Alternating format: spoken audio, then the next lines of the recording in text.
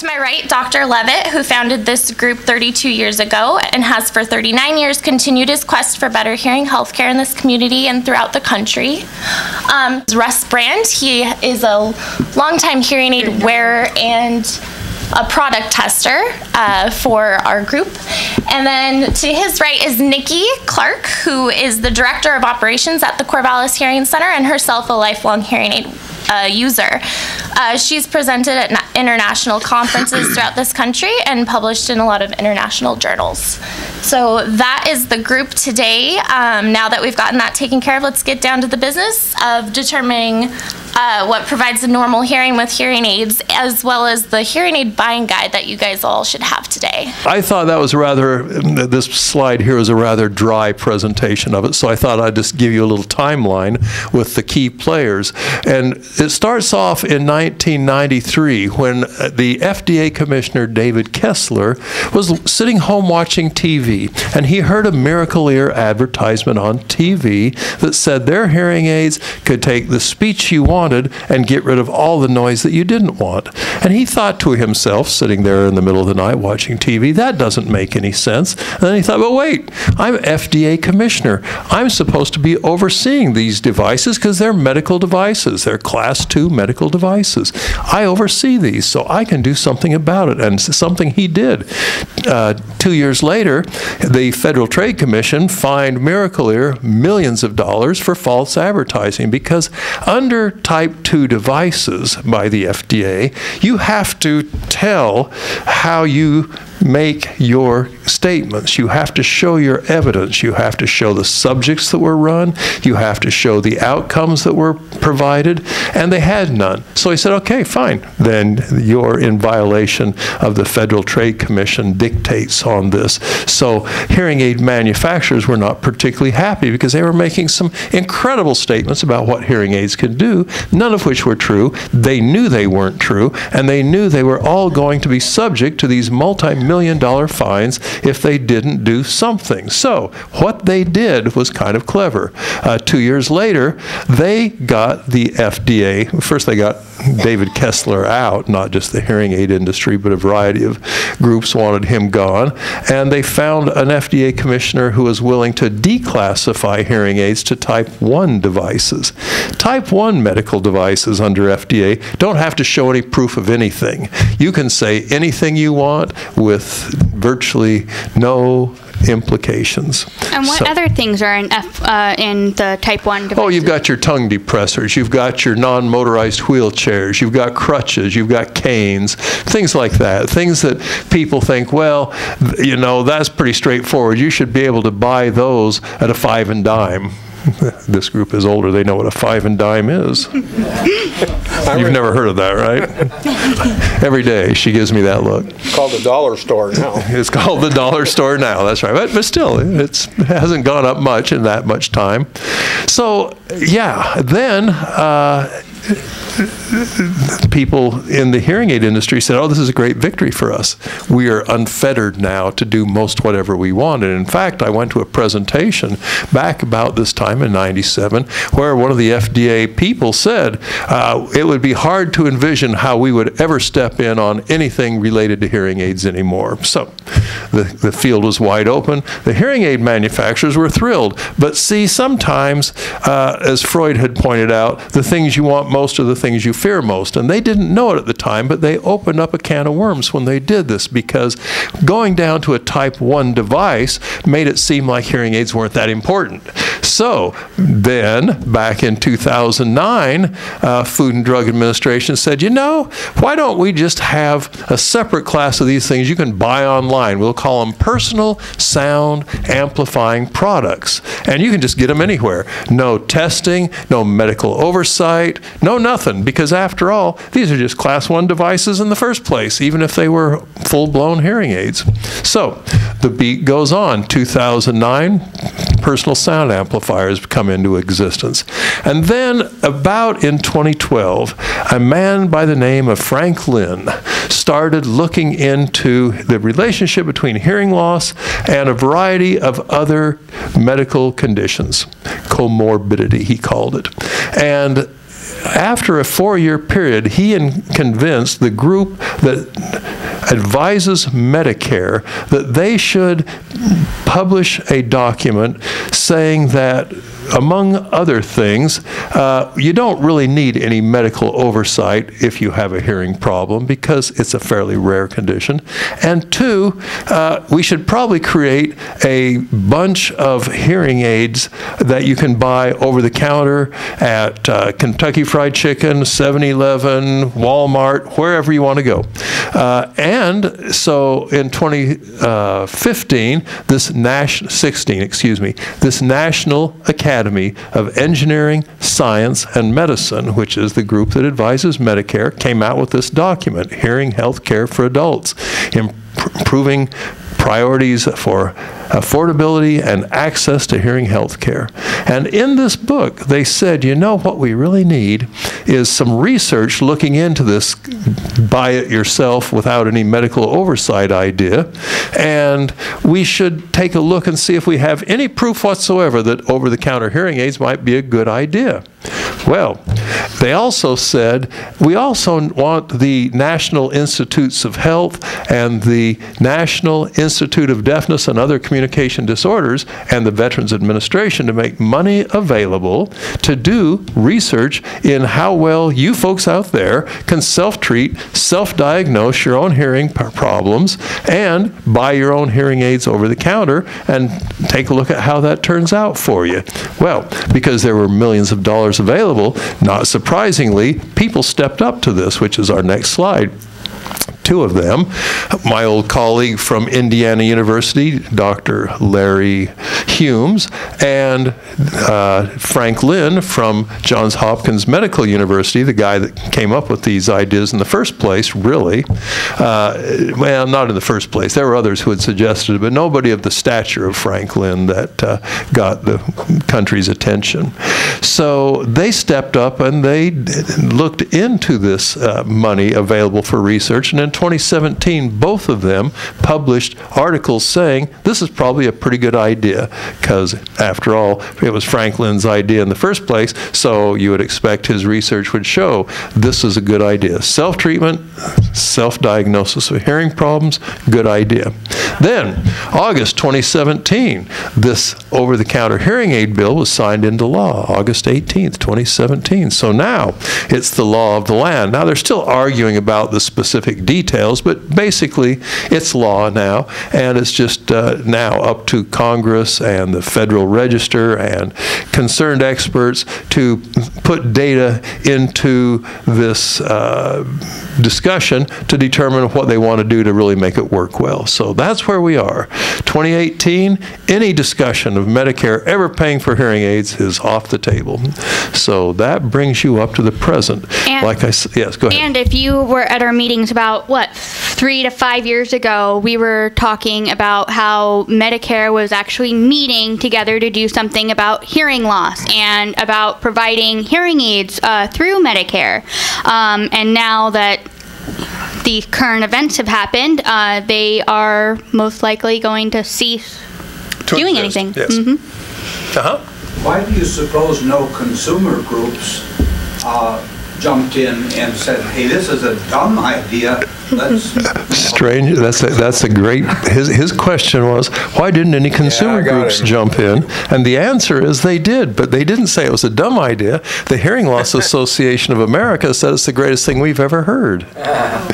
Because the idea is this: it's going to save you money. These things that these guys are wearing are expensive, and it's going to save you hundreds of, if not thousands of dollars. And therein lies the current state of the art. But we're going to have something to say about that too, as you might well guess. But that gives you a brief history of how we got here from 1992 to the present, and why Medicare is not in the foreseeable future going to be paying for your hearing aids.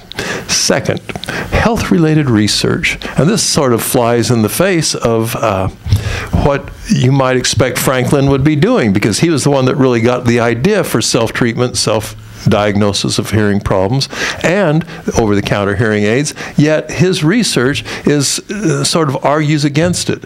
And we're going to take a look at that first. he found that hearing loss is associated, and this is on page 3, I gave away all my books. Oh, thank you. You'll see a little chart here. Oh, there you go, page 16, that shows all the conditions that have been associated with hearing loss. And the ones that get the most attention are dementia.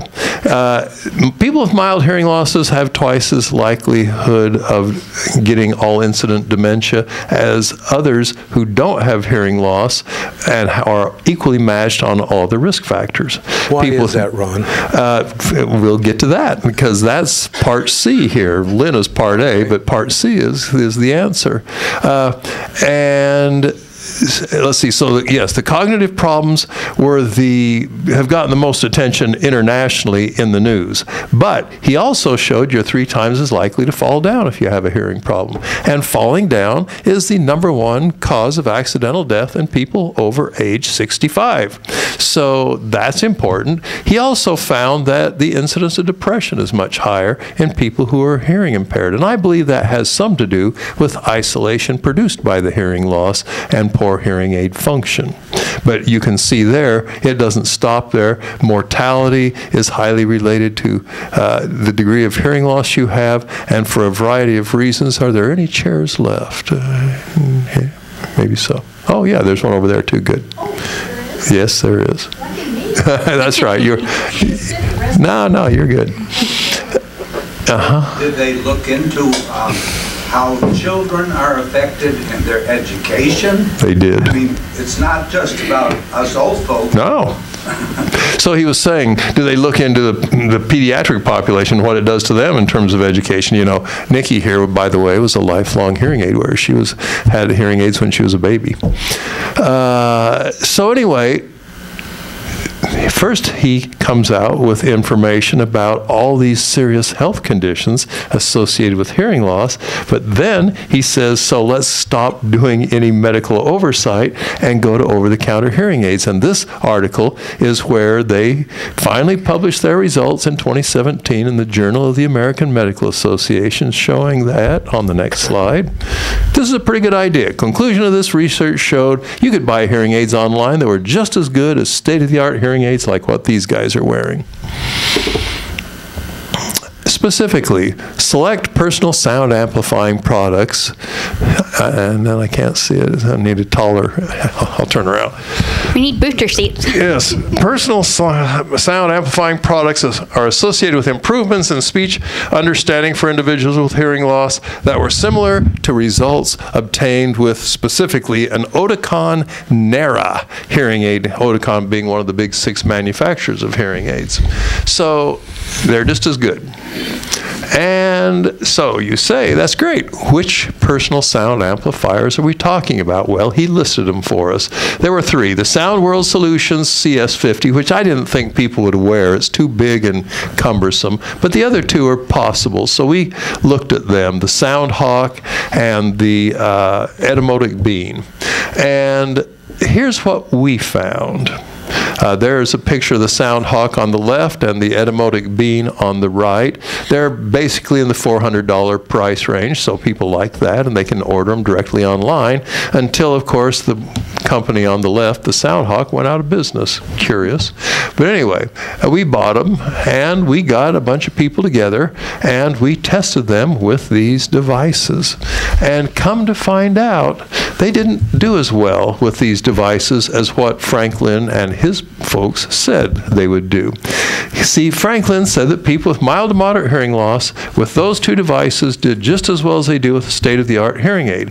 Okay, great. So we got a state-of-the-art hearing aid. We rounded up 6 people who had moderate hearing losses, and we programmed the hearing aids, and we'll talk about how we did that in a bit, to exactly the same level of their hearing loss. And come to find out, they do a lot better when you do that than if you just buy something off the shelf. Think of these numbers here, these little green dots, as the number of errors that they did when they were trying to listen to speech and noise. And you can see there very few errors were made with the best practices, the AB, the audiology best practices. But by contrast, the Etymotic Bean and the Sound Hawk, they made huge errors. In fact, they could hardly repeat any of the words at all. And I'm very severely hard of hearing. I just for fun put it in my ear, and I'm like, this thing on, I could hear like whispers, but it was hardly doing anything. And some of the moderate hearing loss patients that we had try this said the same thing. It's just way too weak. And we had it set to the highest level. So we couldn't replicate this study. The average rate of speech understanding error, in fact, was 500% greater with these two devices than with a hearing aid properly programmed to your hearing loss. So along came Humes, and he said, well, this idea that consumers can decide needs testing. So he concluded that hearing aids were effective in older adults for both the audiology best practices and the consumer decides delivery model. And in fact, the speech understanding scores and outcomes were pretty much equal between the two. Okay, sounds good. And he said, he gave specific details, unlike Frank Lynn and his group, as to how he did it. So it was easy to replicate this. Now, because he's evaluating a consumer decision model, you would think then that he had you all go out and buy a hearing aid online and then put it on your ear and kind of get used to it and then come into the clinic and he'd do some testing to see how well you understood speech. Well, that's not what happened at all. That's not how he did a consumer decision. Instead, he did something quite different. For the best practices and the consumer decides group, they all got complete medical evaluations. They all got cognitive screening to make sure there were no mental problems. They also got comprehensive hearing tests by audiologists at Indiana University who set the default program of the hearing aids, these state-of-the-art hearing aids they used, not over the counter, to exactly match the individual's hearing loss. But, next slide, the CD group had extensive medical, cognitive, hearing evaluations and received pre-programmed state-of-the-art hearing aids. Then what? Well, the thing they actually got to decide was what color they wanted and the tip that goes on the end that goes in their ear. That's the essence of this consumer decision model that he was talking about. So, next slide. That's what consumer decision means. Next, and this is what passes for the consumer decision model in our profession. And here's the part that really surprises me. He presented this, and he's been interviewed in numerous professional audiology journals, and the usual thing they start off with is, this is a wonderful study. Thank you for showing us this. But my problem is, I tried to replicate it doing exactly what he did with exactly the same hearing aids, and he was very specific, so it was easy to replicate this. When we tried to replicate it, we got a very different outcome, which is on the next slide.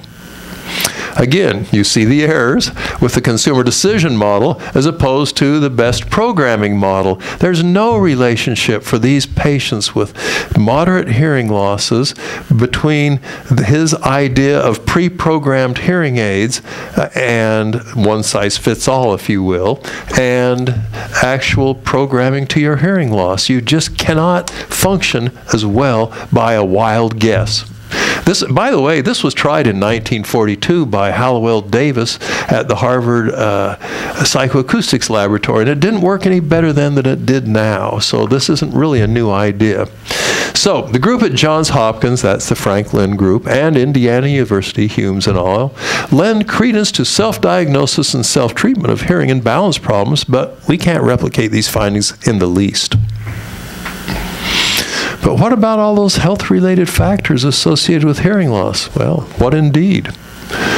But here's what people have said when you start asking those questions. Noted physicians say these problems happen so rarely they are of little consequence. Frank Lynn was one of them. So it makes you wonder what he does for his job. But okay, because he's an ear surgeon, but he said that ear surgery is very rarely needed. And then if you look at this gentleman, Dr. Mann from the FDA Department of Ear, Nose, and Throat, he's in that group, he said that they conducted extensive research when they drafted this National Academies of Engineering, Science, Medicine document.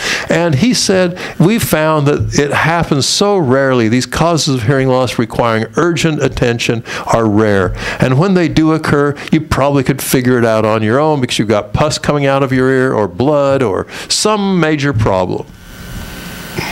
So you might ask, well, are you an ear specialist? No, he's an ophthalmologist. But okay, whatever. Moving on. So we looked at the next 50 patients that came into our clinic, Ashley and I, and we just counted what they had. And about half of them had one of several things. You know, if all I have to do to replicate this study is look at every day we see people. Yesterday we saw a person with a hole in their eardrum. You didn't see that because you were in the other room, but Vicki brought her to me. We saw a person with fluid behind the eardrum. We saw a person with 100% plug of earwax. We saw people who had a variety of hearing and balance problems, who, by the way, went to Miracle Ear and had a very serious ear disease that they just put a hearing aid over the top of. So we don't think that this is a good idea, and I can prove it with data. Next. So what are the implications of these findings? Well, we can agree maybe self-diagnosis and self-treatment of hearing and balance problems isn't such a good idea. By the way, one of those patients of the 50, one of them died of a tumor in the ear because she started off at Costco, and they put hearing aids on and let years go by, and that was that. Despite the findings of this distinguished group at the National Academies of Engineering, Science, and Medicine, the Medical Advisory Board, and you can see there are people there from Mayo Clinic, there are people there from the Audiology Division, there are people from my old alma mater at University of Arizona Medical School, there are people there from Johns Hopkins, there are people there from, oh boy, one of the prestigious medical schools. So it was a distinguished group, and interestingly, they all had to sign something saying they would not say anything dissenting after this agreement was reached. It's because it's a group consensus statement. So not only can we not replicate these findings, but our next researchers show there's more to hearing aids than just making you hear better. It's actually helping your brain. And this study is very important, and she's published about 6 papers now on this. Her name is Anu Sharma, and she also works with a group of researchers at University of Colorado Boulder. And let's take a look at her findings because these are very important. She made brain recordings of people who had normal hearing and who had hearing loss.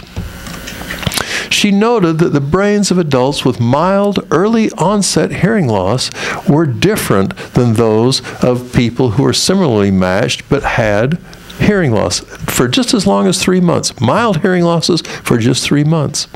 And they started noticing differences between the normal hearing and hard of hearing in the auditory area of the brain.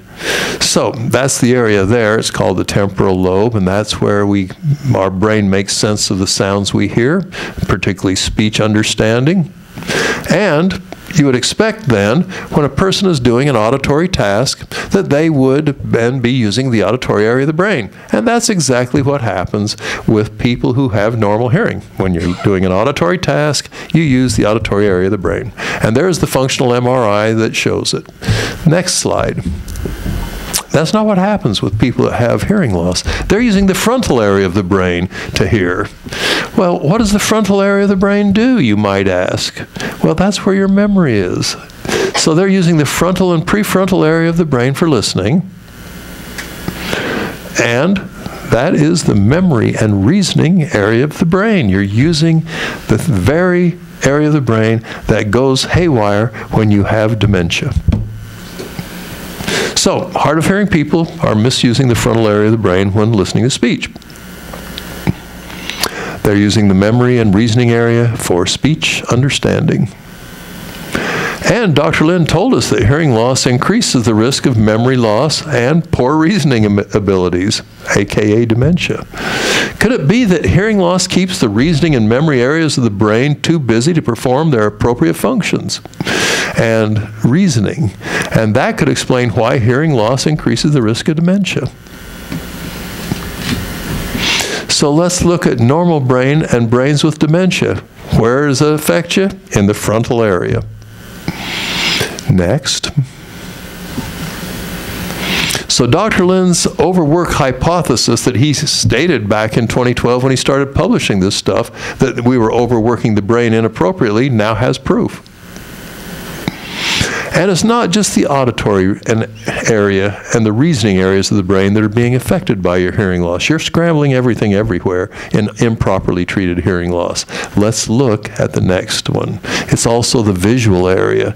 In the visual area, when you're doing a visual task, like if you see a whole bunch of geometric figures and they say which two are similar, you know, like maybe they had 5 sides each or something, you're using the visual area to make those determinations. And that's where that should happen, is back in the back of your brain in what's called the occipital lobe. And that's exactly what happens when you show normal hearing people a visual task that they have to do. They light up the visual area in a functional MRI. All makes sense. But that's not what happens with people who have hearing loss. You're using the auditory area. I mean, every part of the brain is moving around in ways that don't make sense. People with hearing loss are borrowing auditory area to do visual tasks. So we're trying to lip read a little bit. Yeah, that's exactly what. And I didn't mention it, but you're also using the somatosensory area. And Dr. Sharma was confused about why that was, but both Nikki and my other assistant, Colette, who are lifelong hearing aid wearers, said, I think I can tell you why that is. When we're trying to lip read, we're sort of in our mind thinking about where was that tongue placed when I heard that word that I missed. Was that a T? Was that a B? Was that a P? What that? And so they're going back to their tactile area, their touch feeling area, to determine where would that have been to produce that sound. So it's not just the visual, it's not just the auditory, it's not just the memory and reasoning area, but even the touch sensitive area, the somatosensory, as they call it, area is being scrambled when you have. So we conclude that this brain reorganization is taking place all over the brain for people, even with mild hearing loss. But here's some really good news. People who can score well on something called the quick speech and noise test seem to be spared this reorganization. So that brings up the question of, what is this quick speech and noise test? How do you score normally on it? Well, I got some answers to that one too. We took a look some time ago at, I see Sylvia's here, she was one of the subjects, at people who were trying out state-of-the-art hearing aids at the time. We bought the most expensive, the 900 level. We were talking about this earlier. What does the 500, 700, and 900 levels mean? We bought the 900 level of hearing aids from every major manufacturer. That's Oticon, Phonak, Resound, Siemens, Starkey, and Widex. Siemens now calls themselves Signia, but still Siemens. And we had them programmed the way most people do. And the way most people in this state, and people tell me internationally, program hearing aids is they type in the amount of hearing loss you have and then tell the computer, make your best guess as to what that hearing aid should do on this person's ear. And when we do that, we found, this is back to this air study again, the smaller the numbers, the fewer the errors. So when you use the computer to program the hearing aid with no input from the individuals, by the way, Russ here, I asked him to be on this panel today because back about 22 years ago, you may not even remember this, Russ came to me and said, you know, I've been wearing hearing aids for a lot of years, and I keep thinking that there must be some way you can take these hearing aids, put them on my ears, and see what they're doing when I'm wearing them. And I said, that's brilliant. It's called real ear measurement, and we got started 22 years ago that very way. And come to find out, real ear measurement showed his hearing aids weren't programmed programmed properly. So what we did though is we didn't do that. We did what everybody else does. We put virtually everybody else, we put the data of his hearing loss into the computer and let the computer decide. And here are the air levels for that type of fitting. You can see the bars are fairly long, quite a few airs for all the 6 major manufacturers from the most expensive hearing aids in the world at the time. Now, just for fun, I took also 2 very old hearing aids that had no features whatsoever except for programming ability and programmed them exactly to the individual's hearing loss. And you'll see that's what the old is. It was better than all of the newest, most expensive hearing aids on the market. So it started me thinking, gosh, I think it's the programming that I'm doing, not the hearing aid itself, not the features, not the cost, none of that.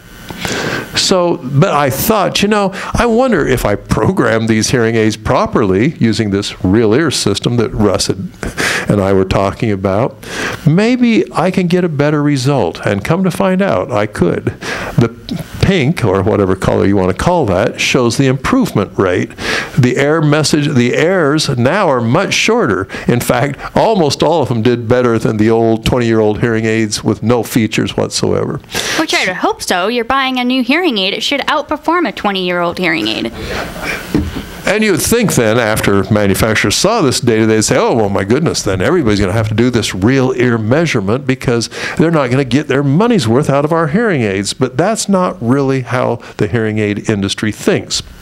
The hearing aid industry, I believe, and I've never sat in on one of the board meetings, but I think they think that if you just show a lot of them, the number of people who will actually reject a bad fitting are virtually non-existent. Would you say that's true, given how many bad fittings you've seen in 2 years? Oh, yeah. Absolutely. So it's a good sales technique because really it's quick, you know. You just type in the hearing loss and put the hearing aid on Russ and out the door he goes. And unless he complains, and Russ is one of the unusual ones because he does come back and say, you know, I think we could do something better, you've got a hearing aid sale. And a lot of them. In fact, we'll show data here in a minute that shows that about 97.8% of the hearing aids programmed in this state in the last year at 24 different facilities, looking at 173 different hearing aids, bore virtually no resemblance to the individual's hearing loss. Sounds ridiculous, doesn't it? But she was there to help me gather the data. So it's programming, my friends. Next slide. We learned from Sharma that for the brain to relocate everything takes 3 months. Do you guys know what the average wait is for a person to go in for a hearing test and deal with their hearing loss? Do you know what the average is? 10 years. People are waiting 10 years before they actually do anything about their hearing loss or get a hearing aid. So it's interesting. Well, I think that's partly because people that start suffering the loss of hearing you don't realize it because you're used to hearing what you're hearing every day. Well, that and you don't know what you're missing. That's right. That's right. Which brings us to our manufacturer's buying frenzy. 3 companies pretty much own the whole game now. Sonova, William DeMont, and then the Big 6. Yes, I'm trying to think of the GN not Odometrics, Great Nordic Investments, or own about the rest of them. So there's the holdings of William DeMont and Sonova, and Great Nordic owns pretty much all the rest of it. So you really got 3 companies that are controlling everything out there, hearing aid-wise, and cochlear implant-wise. But after the dust cleared, there were really 6 still standing: Oticon Phonak, Resound Siemens, now Signia, Starkey, and Widex. But what about all these others, you might ask? What about Beltone? What about Miracle Ear? And what about Costco? Well, they buy, or they're owned by, one of those 6 people. So really, when you buy any of those hearing aids, you're just buying another hand-me-down version. They virtually never give them the state-of-the-art version. A hand-me-down version of the same things they were making a year or two ago. And a lot of these companies, like New Ear, Costco, and Beltone, lock their software, so I cannot get in there and reprogram them to your hearing loss. So if you have a bad program from one of those three, I can't fix it. And if one of those companies decided to run away and close down, you're stuck with a hearing aid that can no longer be reprogrammed by anyone.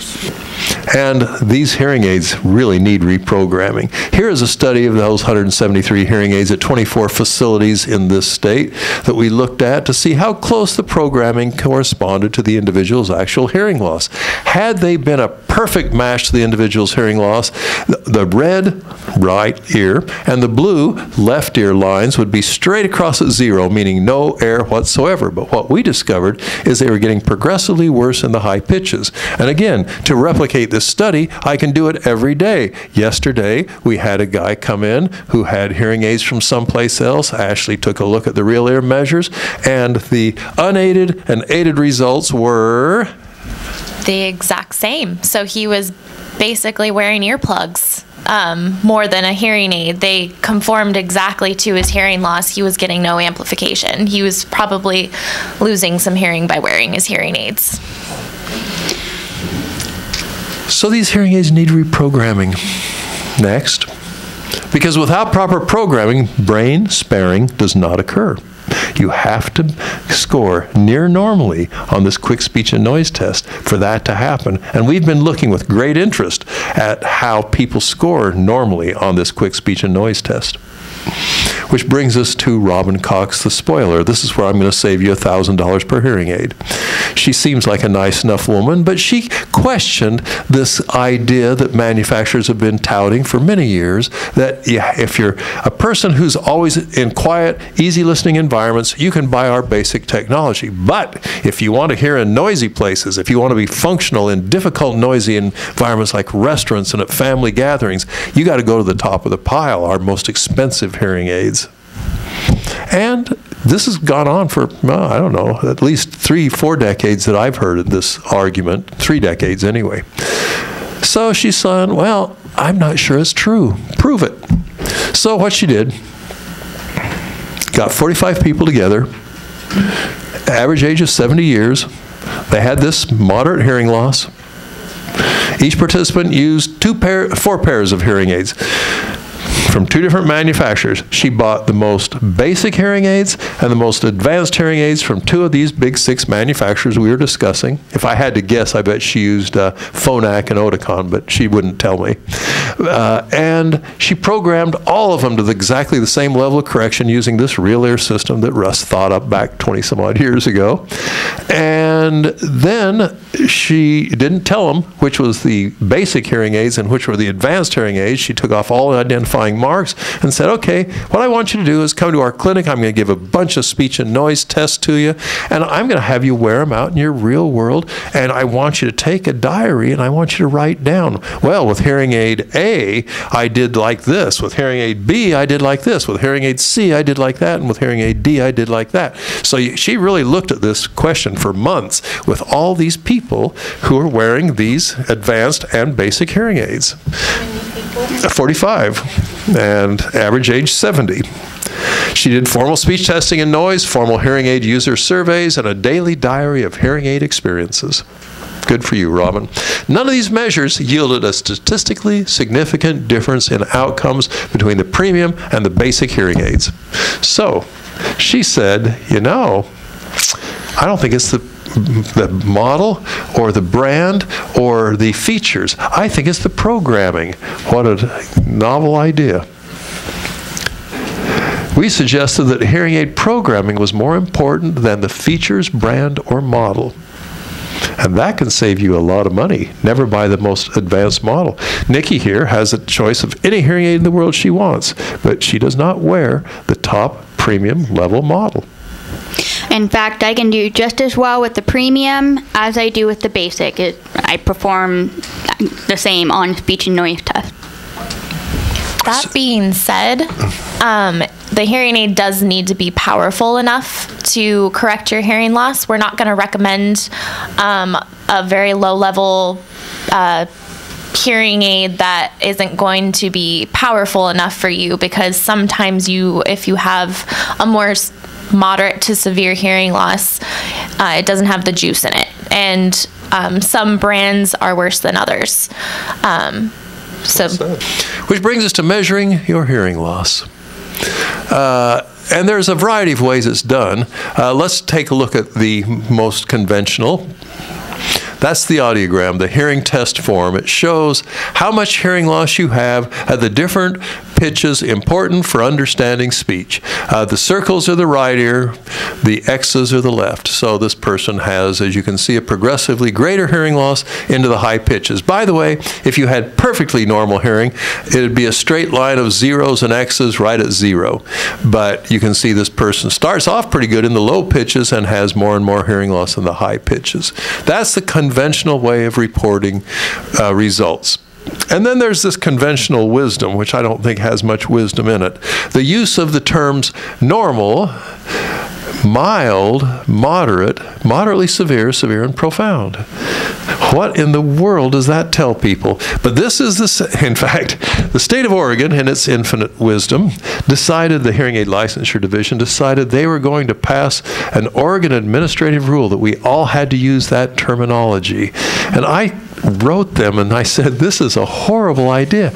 People around the country that really know stuff about audiology are going to think we're idiots if you do this, because this was developed in 1980. Can you see the date of that publication by Clark? 1983? 81. You know, this idea, there's newer books out there. This is a 37-year-old idea. And what he did, in fact, even his title suggests that people were misusing it even back then. But if I tell you, Russ, that you've got a severe hearing loss, what does that really, if somebody asks you, so what sort of things can you hear and not hear? And you say, well, I've got a severe hearing loss. And then they say, but what is a severe hearing loss? And you say, well, it's a severe hearing loss. But what does it mean that you can't hear?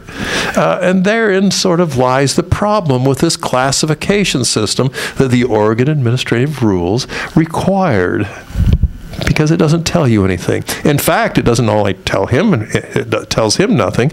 It doesn't tell speech pathologists who train side by side with audiologists anything. When you ask them what it means, they can't tell you either. Yeah, that's true. And the way I've handled that, usually I do something along the line of a demonstration. I'll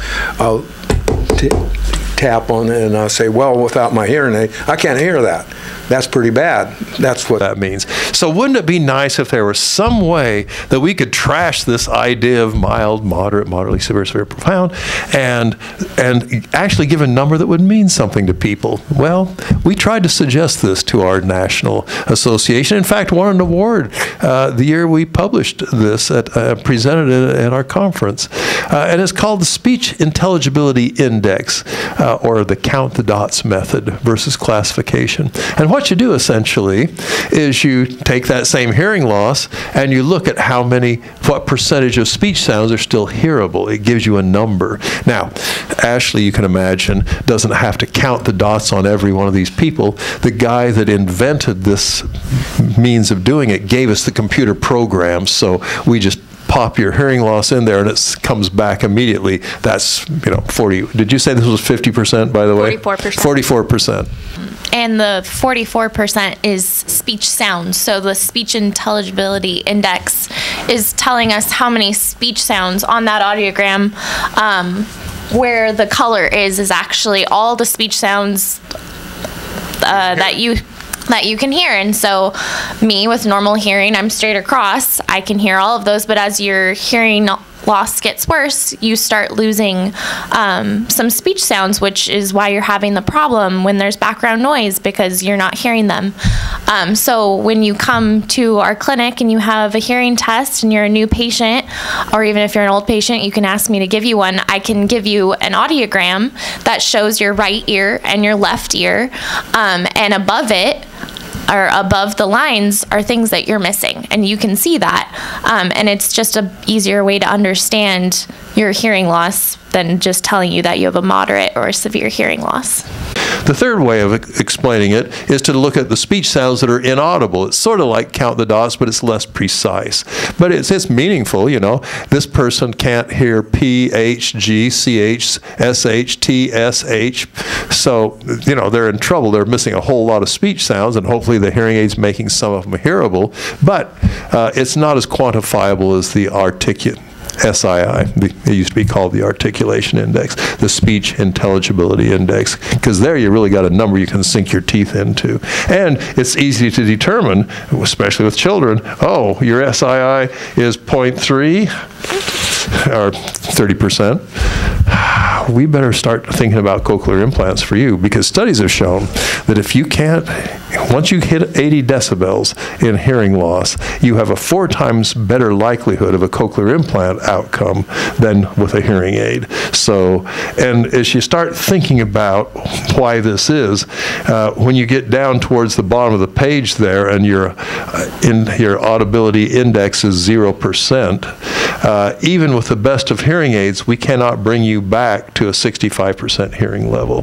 So then cochlear implants, the surgery that puts wires in place and gives you back a whole bunch more hearing, starts making a lot more sense. University of Iowa, Boys Town Institute, Chapel Hill, University of North Carolina, us, the group at Stanford. Who else do I know? I'm pretty sure they do at Harvard, because my old classmate is head of audiology there. I'm sure she took it with her. Those are the ones I'm sure use SII. But it's not widely accepted, but it's a good idea, I think. So our next topic is measuring hearing aids. There is a way to do that. Dr. Levitt talked about real ear aided measures, and I'm going to talk about what that is. This is our old machine that we have. It was called the RM500, and it tests what the hearing aid is doing inside your ear compared to your hearing loss. Here is our newest real ear measurement called the Axiom. There is another one called the VeriFit, and with the Oracle. We use the VeriFit and the Axiom in our office, and the Axiom looks like that, and it goes into your ear. There is a probe tube that goes inside your ear, and you can see the arrow pointing to it, and that is basically the microphone that's going in your ear. Then the hearing aid goes on over it, and then a little noise plays out on the speaker, and the microphone that's in the ear is reading what the hearing aid is sending into your ear compared to your hearing loss. And then it prints out a screen like this. I have the person's hearing loss entered in already, and then the dashed line that you see there above the red line is the target line that we're trying to achieve. And the squiggly green line is what the hearing aid is doing for that user. This user has a full correction and is helping this person at the ability that it can do. It's giving them a full correction with their hearing, for their hearing loss. Then the same thing on the left ear, the blue is the hearing loss on the left, and the squiggly line is what the hearing aid is doing for you. That's what you want to see when you go to a clinic to get hearing aids. You want to make sure that they're doing real ear, and you have proof that it's actually doing what you want it to do. Because it's hard to just go, oh, you know, I can hear you. It's better than what I had before. There's nothing you can really compare it to. The next is we do a test called Quick Speech and Noise, or Quick-SIN. What this test is a more realistic way of showing how you do in noisy situations. There is some background noise that's playing in the room, and then a woman's voice comes on and says a sentence. And this background noise gets louder and louder and louder, and we ask you to repeat the sentence, and it changes each time, and it's completely random, it's irrelevant to the sentence before it. And we want to see at what point you can no longer repeat that sentence. And I think it plays on the next. And there was a study done, what year was this? Oh boy, you're going to quiz me on that? 2007. I just had to find it. back in 2007, there was a study done, and they wanted to know what speech test was best for you. There is something called the BKB-SIN, the hint test. Both of those are in quiet, correct? There's just a sentence. They're in noise, but they're a male voice, and the sentences are pretty short and pretty easy. And what they discovered is they have a ceiling value. It'd be like saying, we're going to do a physical fitness test here today. Anyone who can do one push-up is physically fit. It's not very hard to achieve that. But, and that's kind of how the hint and the BKB-SIN are. They're too easy, so you can score normally on those without really hearing very well. And that's not what we want. We want a test that has no ceiling whatsoever, meaning that even normal hearing people, we can't do the quick speech and noise test and get 100%. I can now because I memorized the words after all these years, but not because I can hear them. And then the other one is the WIN test and the quick SIN. And the conclusion was the quick SIN and the WIN materials are more sensitive measures of recognition performance in background noise than the BKB-SIN and the hint test. So it's more realistic. You got to think, if you're in a noisy restaurant, you're probably having a harder time understanding women. They have the high-pitched speech, and it's more difficult to understand them. So this is more realistic. So here's what it sounds like.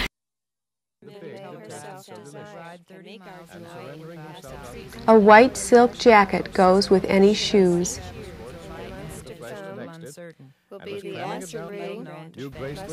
The child crawled into the dense grass.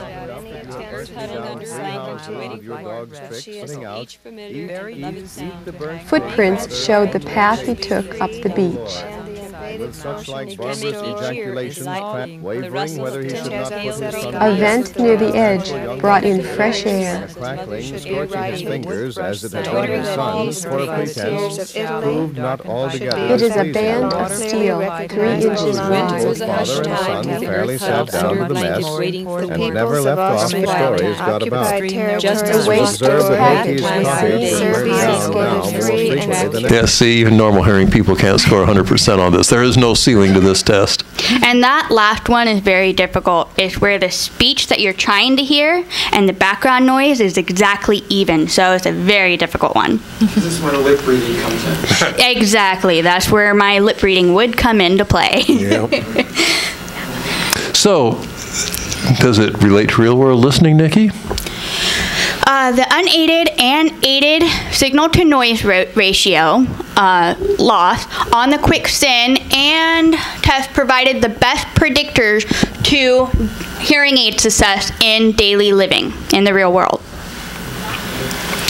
Okay, so the quick SIN test is the best predictor of hearing aid success in the real world. What about user self-report? Ashley? Well, I think I was chosen for this topic because I'm in the room when we do hearing tests, and the first part of a hearing test is we start asking you guys questions about where you're experiencing problems, if you even have a problem. My favorite is to hear, I'm here because my spouse told me to come here. That we get more often than anything. Or we get, I don't have a problem. And I understand because sometimes people aren't, people mumble. It's the other person's fault. Or you're not in situations with background noise. You're sitting at home, which is fine. I like to sit at home too. But you're not in a situation, you're not at a noisy restaurant. You don't know what you're missing. And those people, I'd say, gosh, 70% of the time have a mild to moderate, sometimes even severe hearing loss. So I think that goes to say how reliable user self-report actually is. On the screen here are a couple of surveys that we used to have. Actually, I think they were widely used at audiology clinics to measure people's hearing loss and how they thought they were doing. I can say that I've never seen these because we stopped using them before I came to the clinic because they have no correlation to the patient's actual hearing loss. So just thinking about what Nikki said earlier, it takes about 10 years for people to show up somewhere and say, I have a problem. Mostly probably the wife or the husband nagging of going in to go get it tested. It usually takes about that long. I often hear, oh, I've only been experiencing problems the last 6 months. That was yesterday or the day before. And then she says to me, can that much hearing loss show up in 6 months? And I say, no. No. So user self-report is unreliable. We shouldn't be relying on that. So if you do notice that you have a problem, your problem's probably worse than you think it was, and you've probably been experiencing it longer than you think you have. And the reason for that is your hearing loss goes slowly and gradually, so it just progresses over time that you just don't notice it. I think it would take waking up one day and you can't hear anything for someone to really come in when the problem actually happened. Yeah. Brings me to the Wu method, which is not in the book. This guy, interesting, he's at the University of Iowa. He took 20 people and had them do the most incredible thing. He sent them out with recorders to record their actual listening environments every day and make notes as to what they were doing at the time when they made the recordings. And then he brought them back in and he computed how much noise there actually was in their life. You know, we say, are you in noisy places very often? And you say, well, you know, some. But some doesn't really cue me in. But this guy actually got numbers, and what he found... Well, and again, self-user report. yeah, there you go.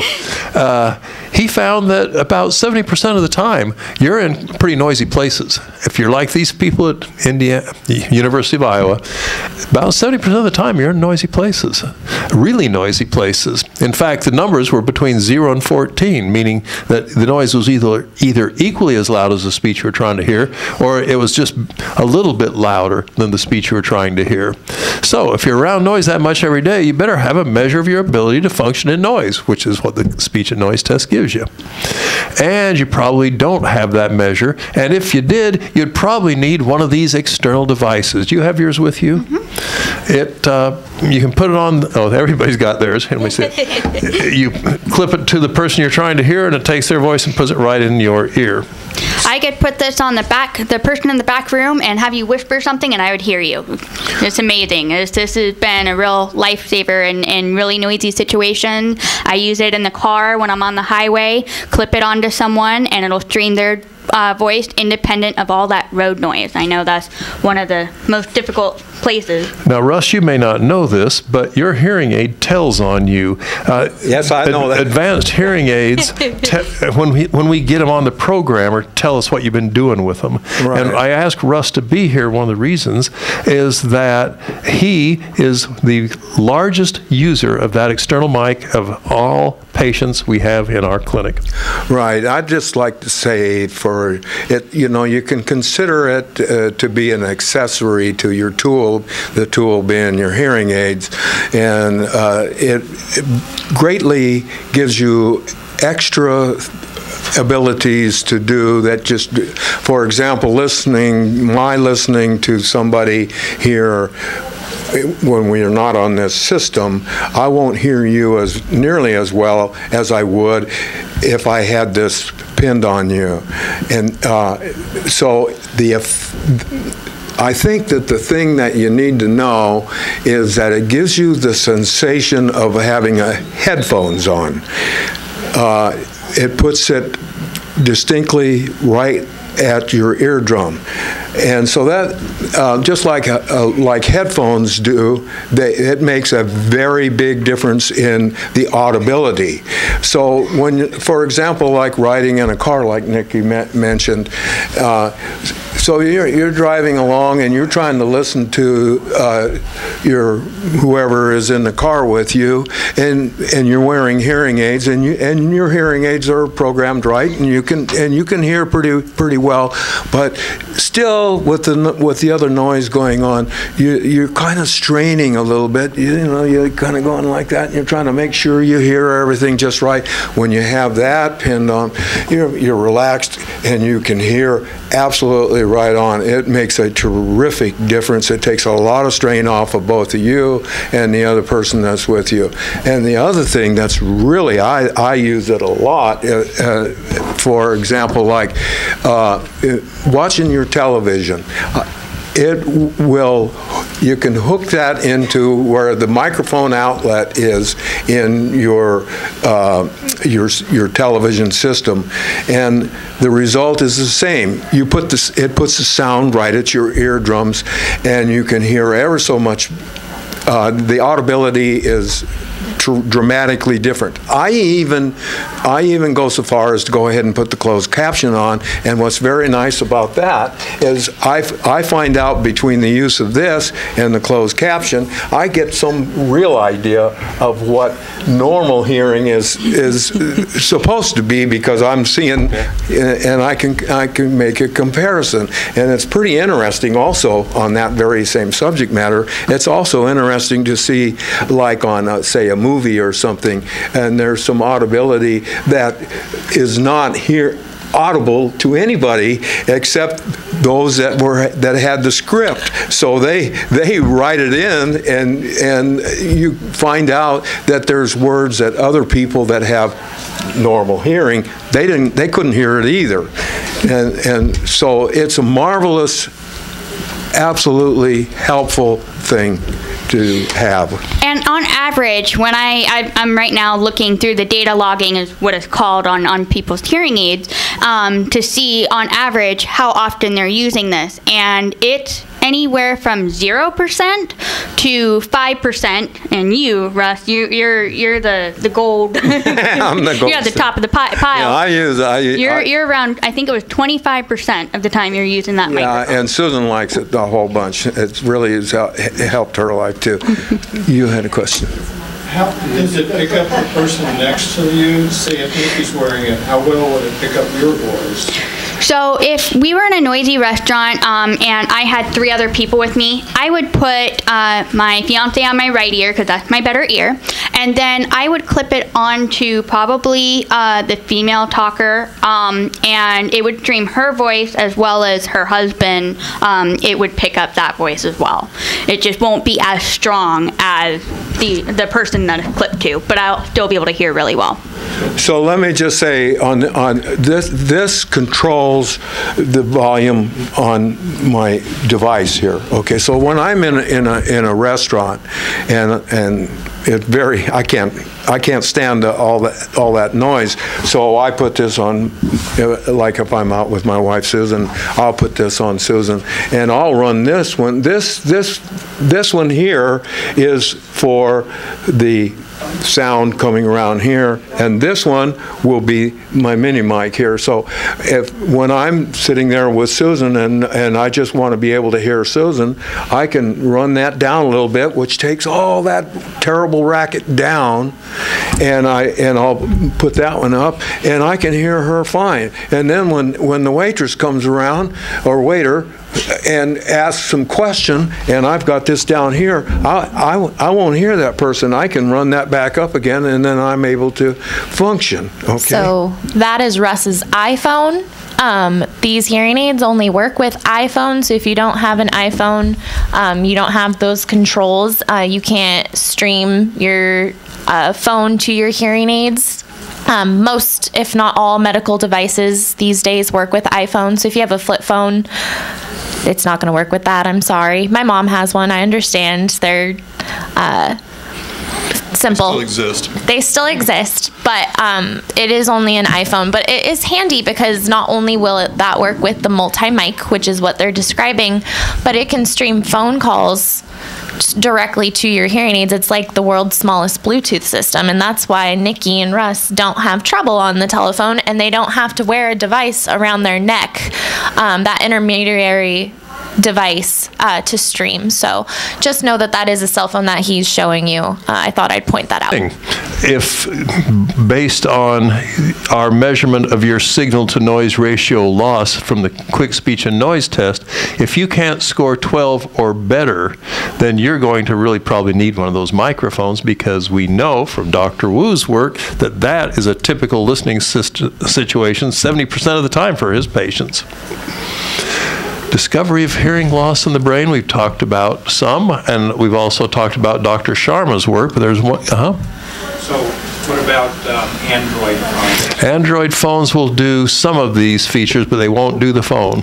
Yeah, it'll do the Android. As long as you have a Samsung Galaxy 5, you'll be able to do the remote control feature, but it won't be able to stream audio or the phone calls directly to your hearing aids like the iPhone will.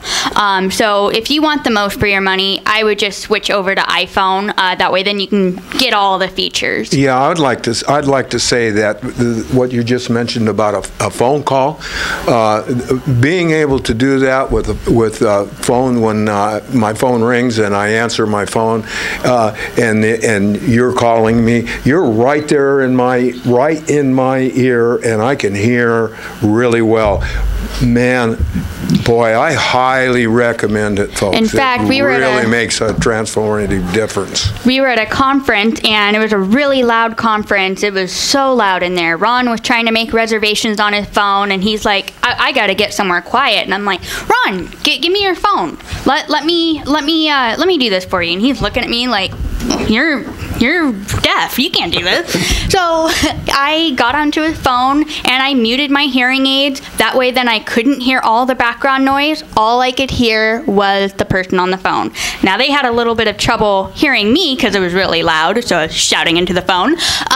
But I could hear better than Ron, who I know has normal hearing. I want to say one word about Raymond Hurley, because he's in the book, and he did something in '99 that is still very important. He discovered that the unaided ear of people who had only one hearing aid but equal hearing loss was degrading more rapidly.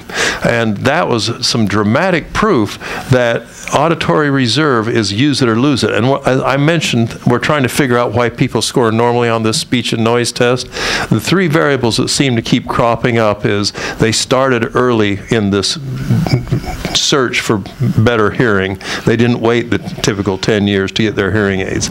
They secondly had a really good full correction to their hearing loss, and the brand and model, as we said before, had nothing to do with it. It was all in the programming.